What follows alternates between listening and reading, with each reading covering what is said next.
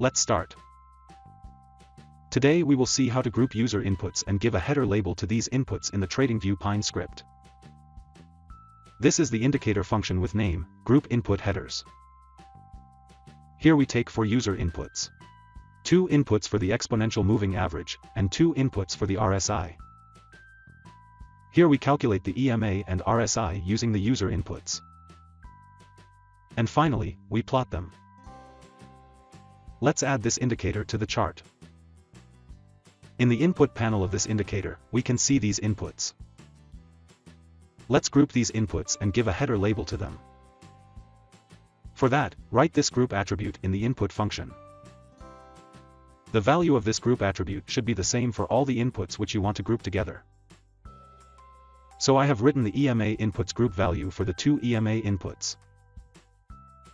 And I have written the RSI inputs group value for the 2 RSI inputs. Let's save and see the indicator again.